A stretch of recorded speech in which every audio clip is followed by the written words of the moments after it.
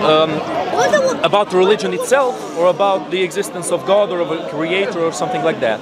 So your belief about, say, your position of agnosticism, if you define what it is and whether you think it's the right position. Right, agnosticism. Agnosticism, for me at least, is to realize that there's a possibility of the existence of God, because it's not something that can be disproven, but that it also can't be proven. Right.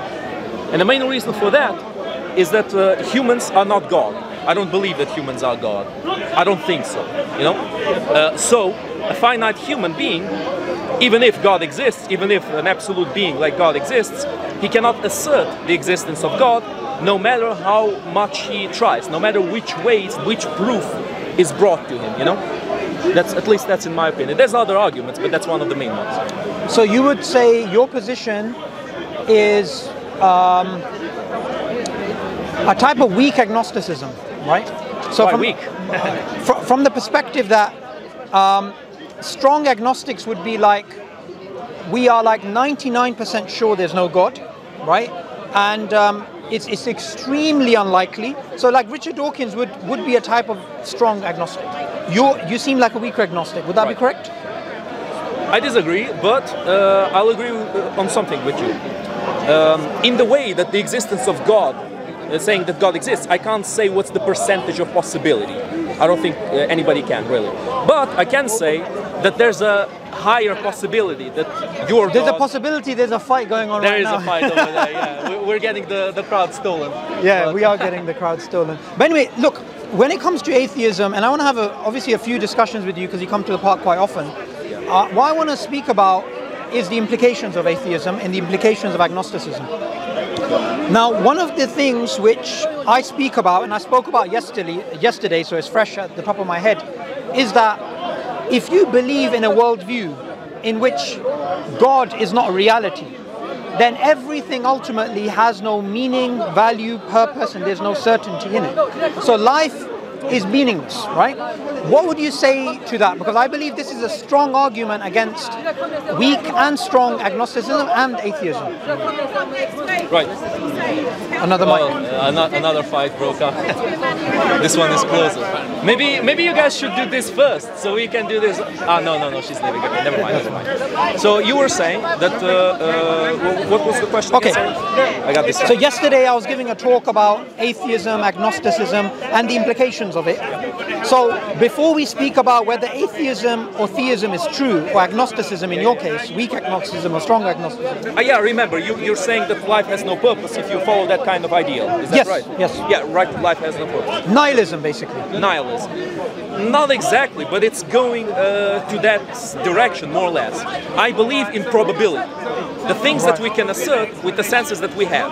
I don't believe our senses are perfect, but with our senses we can assert somewhat the probability of the world that is around us. Of course, we can still be mistaken in it, but we can achieve certainty even if it's limited to us as finite beings, you know? So I think we can achieve certain truths, even though we might still be wrong, but we basically choose what we decide to follow. For example, you chose to be a Muslim.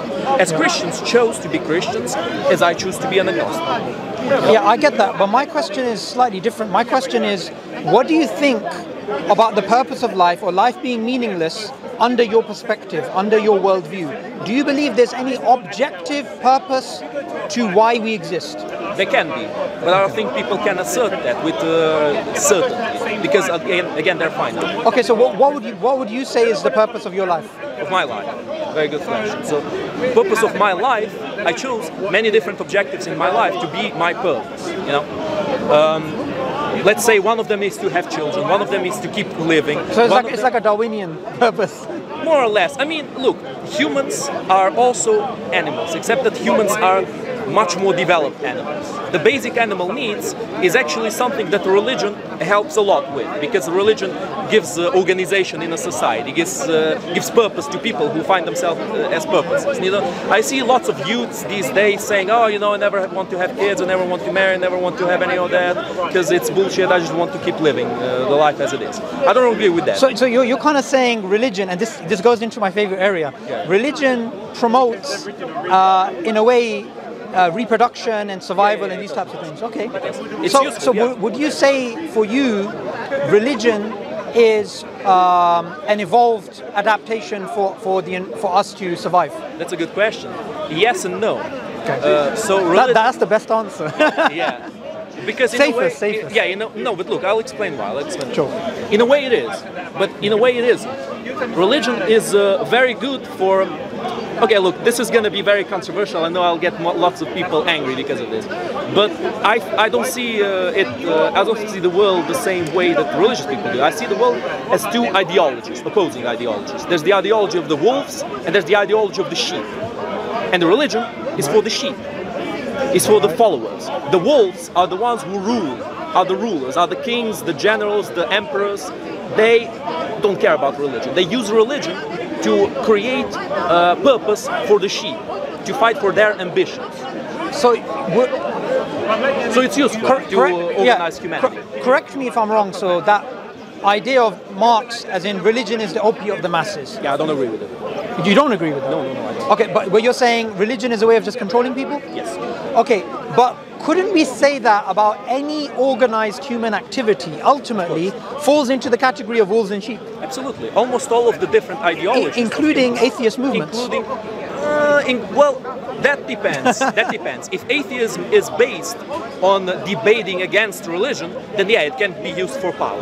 If atheism is simply the act of not being religious and not even speaking about religion, then I don't see how that can be used to achieve power. But it's possible. The same thing applies to religion. So someone is religious, but they're not imposing on someone else.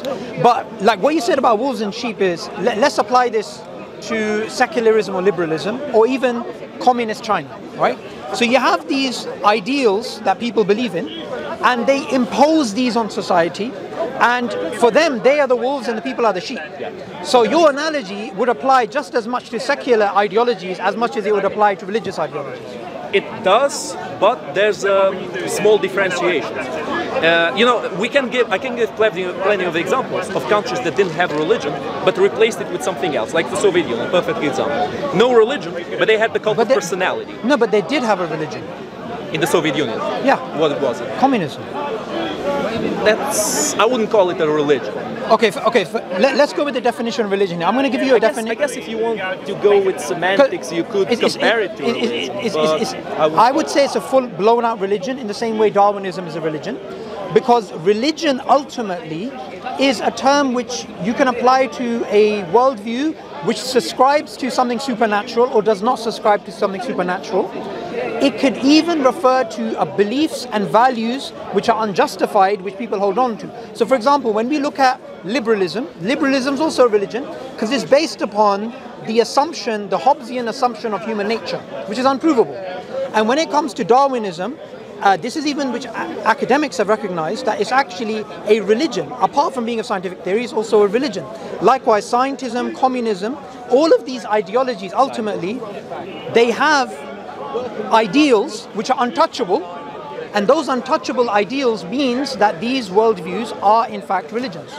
I would say, if you compare liberalism to communism to a religion, for example, like Christianity or Islam, liberalism stands a bit to the side because liberalism is more about the discussion of the different ideas. Of course, there's some ideas that are considered absolute. For example, the idea of free speech.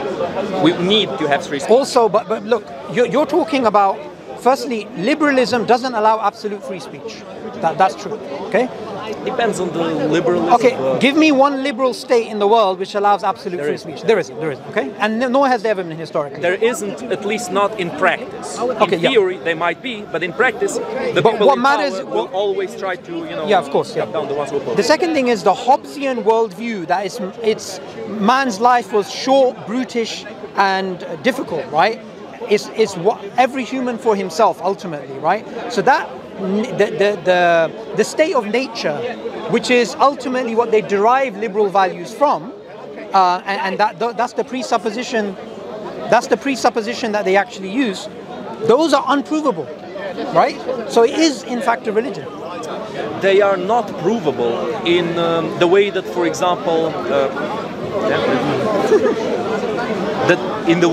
example, a chemical reaction is. It's not as clear as that. But Yeah, because we're speaking about values here. Values you can never prove in the same way. yes, you can't prove values as an absolute, but you can prove values as a function, and that is what I strive for. It's functionality in a society. Okay, so I don't agree with that. Let's think about this. So give me an example of values which are provable through function. Bravery. Bravery. Yes. Okay. Loyalty. Okay. Would you say loyalty and bravery is good? Yes. Okay. Let's add something to it. Would you believe? Would you say that? I know where you're going. Yeah, we're headed in that direction. Go on. Yeah. So would you say truth is also something good? Yes, it's good. Okay. Now all of these value claims are something which you have to presuppose, but not something you can prove. Yes. They don't have an absolute justification, but I would say that they're good because in history they have been proven to work. You know, in a society. What do you mean by work? To work to get humans into a cohesive society. Right. That means maximizing pleasure, basically. Maximizing productivity, maximizing happiness, whatever you want to call it. For me, it's more about the continuation of mankind, of mankind's existence. But no, but or the supremacy of mankind. Pavlo, the problem with that is that's too general, and you can have a very brutal society which allows the continuation of human beings, like eugenic type models, right? Yes. Where they kill off the weaks, they kill off the colored people, and they just keep the strong white men. Could. Why white? I said eugenics. Oh, eugenics doesn't necessarily need to be about whites. But yeah, look, but the people behind the eugenics movement, the social Darwinists, they believe the whites to be the most superior. That's why I said it. Sure. But look, I would argue that that is not beneficial overall for humanity because there's plenty of people that don't fall under the, for example, perfect body shape, blah, blah, blah, condition that they want, and that can be very useful for humanity. Stephen Hawking is the best example. He's a cripple. He can't do anything, but he's a genius. Okay. So from your perspective of agnosticism, why is the life of Stephen Hawking more important than the life of, say, that Christian preacher over there? Than the Christian preacher? Well, if you, in which way, in which situation are you located? Under your agnostic worldview, why would Stephen Hawking be more important than that preacher? Than the preacher? Or anybody, or even than him, even or that you, tree, or me, or anyone. Or here, even really. that fly that was flying around us. Well, he's definitely more important than the fly, but that's another discussion. No. Actually, why? Why is he more important than the fly? Why is he more important than the fly? For me, and for us, and for humans, he is. Under your worldview of agnosticism. Yes, for me, for humans, for us overall, he's more important. Because if, let's say, you die, I mean, some things will change, of course. The people who you are friends with, your family, blah, blah, blah, everybody will mourn probably. Some things will be lost. But it won't be the same loss as if Stephen Hawking died. I mean, he did die already, I know that he died. But if he died before, that's purely he invented subjective. The things that he I mean, found. I can imagine a lot of Christians looking at him dying and saying, well, good riddance. And and some people, he could technically be a cult leader, right? And his followers would be like, this is great, we value him more. So what I'm trying to get at is that under your worldview, there is no difference between, say, a fly and Stephen Hawking. Yes, there is. How? Because for me, he's better. And for humans, I would argue... better objectively? Better as objectively as I can get. Okay. It's objective for me, but my objectivity isn't an absolute for everybody, unless I can prove it to the others. So give me evidence that under agnosticism... Evidence, exactly. Yeah, give me evidence under agnosticism Stephen Hawking is worth more than a flea or fly. Than a flea or a fly or whatever. Because of his scientific theories, because of the advancements he made humanity go forward and understand better the world in which they are. And humans, they succeeded against other animals, not because they're stronger or faster or whatever. It's because of their understanding, their adaptation to the world. So to understand the world means to dominate the world. And humans need that understanding to be dominant in this world. It's actually the other way around, if you look at it sociologically. The more intelligent people are, the less children they have. The more people are involved in studying nature, the less children they have. Yes. Isaac Newton died childless, right? And in fact, a religion or even a fly, they're more likely to reproduce than people who are spending a lot of time in things which we would consider to be intelligent. You're completely right. But in this case, Stephen Hawking is not necessarily good for his own children, for his own continuation of his being, to have children, but for overall humanity. for the other humans is better than a random But according to your criteria, Pavlo, it's not, because the more human beings start to understand the world, get into philosophy, get into science, get into these things, the less likely they are to actually have more children. That's true. And in fact, the less they understand the world, the more children they're going to have. That's true, but that could be changed. That's a flaw that could be mitigated, that could be reduced. Now, what I'm trying to show is, at the moment, your worldview is not coherent. Because you're saying the objective is the continuation of humanity. Yes. And I'm trying to show you, if you believe that to be the case, forget scientific advancement. It's just about having lots of things to eat and having lots of sex. No, it's not. Because this planet has a time limit. Has it? Has a time limit. Right. This planet is not eternal. Eventually, in I don't know how many years, how many centuries or whatever, this planet will disappear.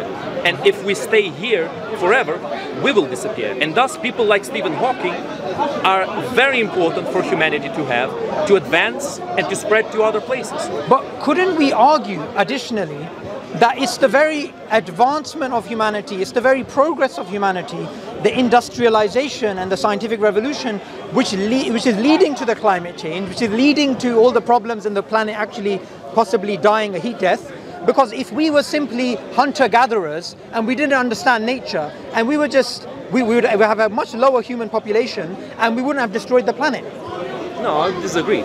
Because if we did that, then even though we might live longer, we might exist longer, we are certain to die on this planet. There's no chance we'll go somewhere else if we don't advance. Now, if we do advance, there's a possibility we might survive. Sure. Now, under your worldview, would you say the most important thing is the survival of the species? Yes. Okay. You do realize that contradicts Darwinism? In which way? Darwinism, it works by natural selection, working at the gene level, and the most important thing is the preservation of our genes. Not even preservation of organisms, let alone species. Yeah, but my genes are part of the human species. If I preserve my genes, I preserve the human species. And more than that, that's not necessarily true. With humans it is. Homosexuality. Huh? Do you agree with it? What? Homosexuality. What does it have to do with that's not related to the discussion. Anyway, look. Do you understand the problem I raised? I understand the problem you're raising, but I would say that humans are not, for example, you know, bed bugs, for example, disgusting creatures. Bed bugs, right? Yeah. Disgusting creatures. But the son of a bed bug female can have children with the mother, and there's not going to be inbreeding. With humans, there is going to be inbreeding. It's a taboo, and it's a taboo for a reason. It cannot be done. Simply no. Inbreeding is a complete taboo mainly because humans will have children with mental problems. They will have like children who have, arms growing out of the chest. That's an exaggeration. No, I get that, but you get what I mean, yeah, right? Pavlo. So the benefit of humanity is the best thing for each individual human, I would argue. But look, the way we evolved, according to a Darwinian story, is man against man, woman against woman, child against child, pure survival of the fittest. And it's not about selection of the organism, selection of the species or selection of the organism. It's about selection of the genes, and it's a fight for survival. Yeah. So it's not the case that we all, from a Darwinian perspective, you all need to cooperate and then we'll all get along. Ultimately, all of this veneer of civilization, ethics, morals, it all breaks down to man against man. In fact, look, the way I like to think about it is the film The Joker, right? The new one? The new one, yeah. I watched it twice, I really liked it, right? So the guy, he believes he's just ahead of the curve, right? He thinks this veneer of society in which everyone's pretending to be nice to each other, underneath it there's a veneer, underneath the veneer is pure brutish and savage behavior, right? Now that selfish type behavior, that is what Hobbes spoke about, that's what Darwin spoke about, that's what the selfish gene idea is about. So your perspective, before we get into whether it's right or wrong, I just want to show it doesn't correlate with the Darwinian picture. Well, I never said I correlate on every single little thing that Darwin says. But I would say that what you're saying is a possible interpretation of Darwinism. But that's the current interpretation. Sure, you could say that, but I wouldn't even agree completely that it's the current interpretation, because even though Darwin argues for survival of the fittest, each one for himself, basically, with humans it's a bit more complex, because humans are not like tigers, for example. Tigers are solitary beings. Humans are... when humans are beings that survive in a society. Humans can't coexist well, can't survive if they don't work in a group. So there need to be compromises. Yeah, but you see, I don't disagree with that. But what the Darwinian picture tells us is those compromises, however they are layered, however they're explained, underneath them there's pure selfishness. So for example, there's two ways they mainly try and explain the way we cooperate. Kin selection and reciprocal altruism. So you, Pavlo, I'm going to be nice to you. I'm going to compliment you about your ring or your jacket or whatever, because I expect something back. That's reciprocal altruism. Or two, I like your beard. Yeah, there you go. Kin selection, right? Which is people that you share genetics with, you help them survive. So underneath these veneer, ultimately we don't care about anybody except the preservation of our own genes. Sure, but we are a bit more distant to people who are slightly different in terms of genes, but we are infinitely closer to any other human being than to other species in terms of genetics. So yes. I would say it's like a spectrum of how much would you care for people who are slightly different in terms of genes, but who are still people, you know? Yeah, but the problem. Similar. But the problem then would be, Pavlo, is the way human beings behave around animals goes against the very notion that you just said and what the Darwinian picture tells us, which is that people sometimes say, I'm not going to have children, I have a dog. Yeah. Right? Which doesn't fit the Darwinian picture at all. Yeah, I disagree. I disagree with those people. No, you disagree, but what I'm saying is that behavior shows that the Darwinian picture is not correct. What do you mean? How does it show it? Because human behavior is not... It's just so dominant. He saw the WWE video, so... Yeah. Should we do a second round? Try to wrap up in 5 minutes. Okay, no problem. So, sorry, I think you were talking. No, you were... Or was I talking? Yeah. What was the last thing you said? It doesn't fit. You were saying that what I said doesn't fit the Darwinian... Yes. Yeah. So about this, the Darwinian theory is obviously going to make predictions about human behavior, and that predictions is going to be based upon their ideas of fixation of alleles within a population, right? So they have evolutionary psychology, which is there to explain what human beings do and why they do them. However, the reason why that field is heavily criticized is there's lots of things human beings do which do not help our survival, such as me and you both give tax, whether we like it or not, for the survival of the unfittest at the hospitals, right? There's many human behaviors which don't fit the Darwinian picture. Yeah, compromises to coexist in a society. I give money for tax so I can help the people in need, so that when I'm in need, I'll be helped. Yes, but why would you help somebody when you won't get reciprocation? And that's the problem with evolutionary psychology, because human beings help people anonymously. They help people sometimes without ever wanting something back, which doesn't fit reciprocal altruism or kin selection. Because that desire to help is an evolutionary trait. It's something that I personally call genetic morality. You know, the example I always give is with cavemen. You know, when cavemen get attacked by wolves, a bunch of cavemen, right? All of them defend themselves, they stand together, they fight off the wolves, right? If one of them hides in the bushes while the others fight or climbs a tree, when he's in danger, they might think twice before helping him, because he didn't risk himself to help them. That's reciprocal altruism. Exactly. So the caveman who was hiding in the bush will eventually get eaten by wolves, while the ones who didn't, the ones who have the genetic trait to help others, will keep living. You know what I mean? Yeah, but that particular example only explains if everything there that you said is correct and the variables aren't changed. If we change the variables from this perspective, sometimes a hunter-gatherer or a human being would fight and defend somebody else, knowing they're going to die, knowing they're not going to get any reciprocation, yet they still do it. Yeah. So in the cases that you're highlighting, these are minimum. In the vast majority of human behavior, you can't break it down to kin selection and reciprocal altruism, because much of it is not based upon, I'm helping you because you're going to help me. I'll give you an example which we can both agree about. We both are having this conversation. We both believe truth is important. I'm not benefiting in terms of survival and reproduction, nor are you. You're not benefiting what? In terms of survival and reproduction. By this conversation? Yeah. Not directly. But if we think by different steps to get there, we do benefit. Because, you know, if we speak to other people, if we conceive, if we create ideologies that are better to organize humans together, we will have a more functional society, and with a more functional society we have better opportunities, and with better opportunities we can have a higher possibility of children and then of prosperity. But that wasn't my intention. It doesn't matter what your intention No, was. but if you say your intention was to make society better, which eventually is going to help you, I can just say my intention was to get to truth. To get where? To get to truth. To What is truth. true, yeah. To the truth. Well, sure. And truth doesn't always help your survival. In fact, knowing the truth can sometimes be detrimental to your survival. Of course. Yeah. And why do you want to know the truth? And this is the thing which is very interesting. So, here I'm going to make a claim, I want you to challenge it. From an Islamic perspective, I can say truth is valuable because I believe in God, and God is the ultimate source of objective values, and God's name is the truth. So for me to believe in the ultimate truth and truth having intrinsic value is possible. But for an atheist or an agnostic, truth is only instrumentally valuable in terms of survival and reproduction, not intrinsically valuable. It is instrumentally valuable, but it also has an intrinsic value because of what I told you is the genetic morality. It simply got ingrained in our qualities as humans to want the truth.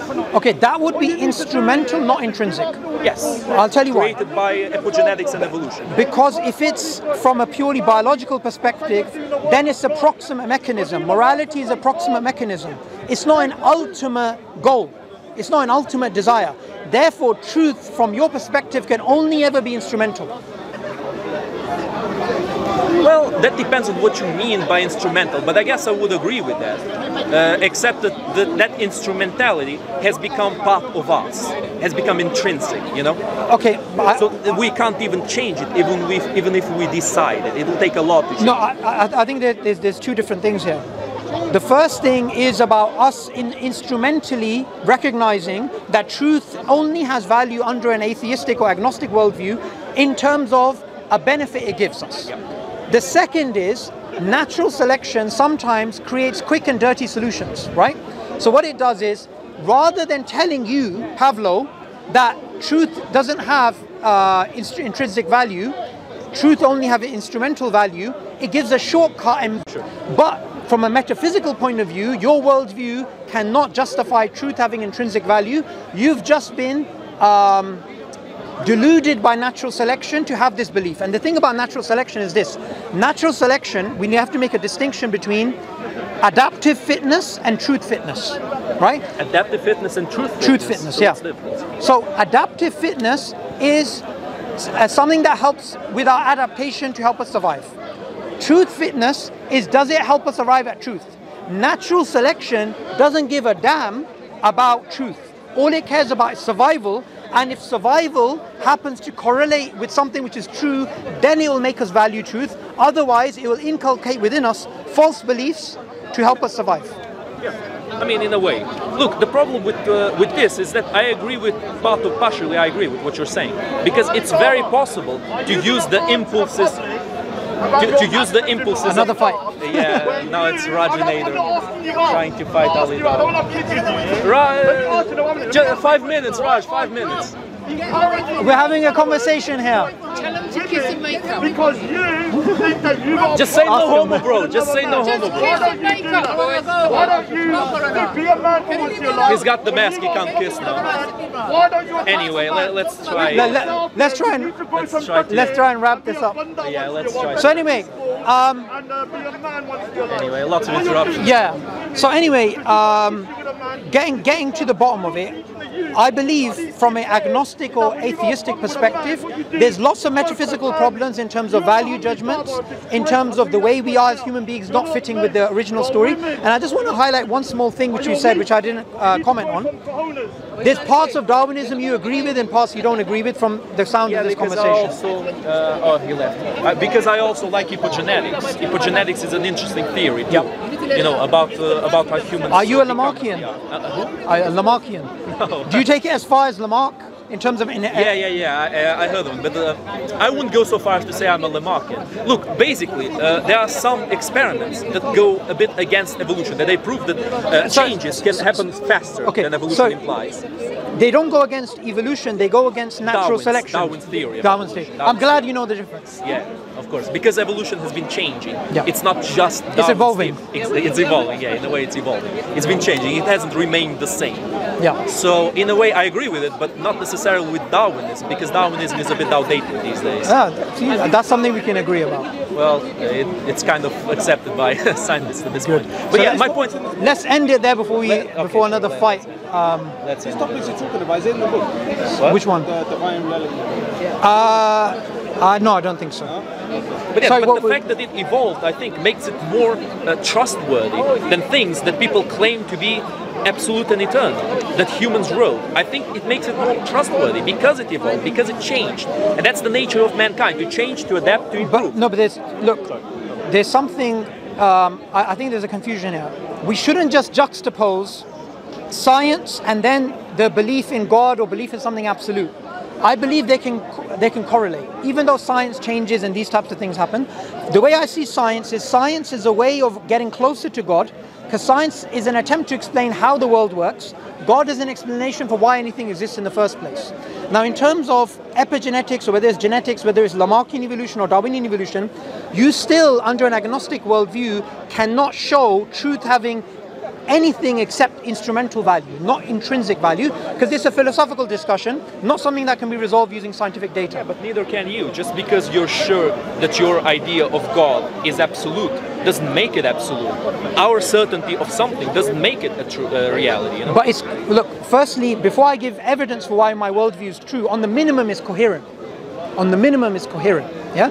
Meaning, under my worldview, because I believe in God, intrinsic values such as truth, such as good, right, wrong, these things, they do have a grounding. But under an agnostic or atheistic worldview, the only way you can try and ground your worldview is either using Kantian ethics, utilitarianism, virtue ethics, or whatever ethical system, and even those are based upon certain assumptions which can be challenged. But I don't think you're different to that, because Islam, just as Christianity, has had rules that have changed through the times. I mean, you might argue against it, but even if we go through the history of the Quran wasn't written by Muhammad. It wasn't even written by the closest people to him. It was written by the followers, and then it was compiled by the scribe of Osman, if I'm not mistaken. That's not true. No, Abu Bakr, scribe of Abu Bakr, yeah. And that's Osman, he burned all the different Qurans that he didn't see fit to be the right Quran. So I would say it's open to interpretation. Who is the actual prophet? Okay. Is it Muhammad? Is it his followers, the scribe, Osman? I would say that's wrong on multiple levels. Okay, so let's start off here. When it comes to the Quran that we have today, the physical copy of the Quran, all over the world, what's the primary way that you've understood the preservation of the Quran? Is it oral or is it written? Oral. Oral. If it's oral, then what you just said right now is incorrect. It's incorrect if you consider the Quran. Because your analogy was physical, wasn't oral. No, it's incorrect if you consider oral preservation on the same level as written preservation. But do you know what the Muslim perspective is? Our perspective is the oral is the primary and the written is the secondary, and it's not even needed. Yeah, but I disagree with that perspective, because for me it doesn't make a lot of sense that something that you remember and you pass through with words is more trustworthy, remains more exactly the same than something you write down. Shall I tell you why? The reason for that is a fundamental problem in epistemology, right? Do we believe empiricism is primary, or do we believe testimony is primary? And I believe there's a very good case that can be made, whether you're a Muslim or an atheist, the greatest form of knowledge and the strongest form of knowledge is testimonial truths, not empirical truths. That's the majority of the beliefs that we hold in our head to be rational are purely testimonial. For example, you're Serbian or Ukrainian, right? Yes. Ukrainian. Okay, so in Ukraine, who was the ruler, say, 500 years ago? Exactly 500 years ago. Not roughly. Roughly, I'm not sure. Was Ukraine part of Russia at that time? Was it separate or? Don't remember exactly. I remember the transitions of Ukraine. First it was the Scythians, then it was the Sarmatians, okay, the Huns, the Goths went through, then it was the Kievan Rus, then it was the Cossacks, the Mongol invasion, blah blah blah. Okay, after the Cossacks it was the Russian Empire, after the Russian Empire Soviet Union, after Soviet Union Ukraine nowadays. Sure. Everything you just said there is testimonial. Testimonial in the way that it was written. Not necessarily.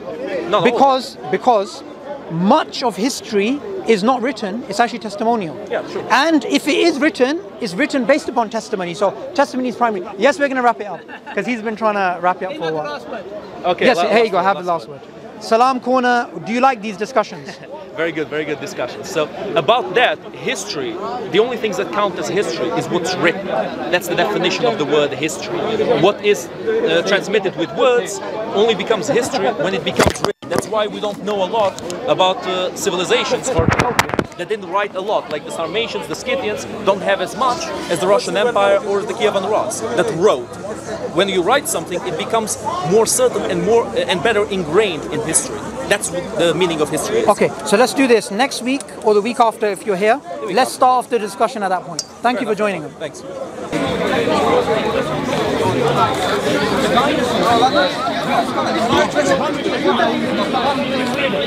I see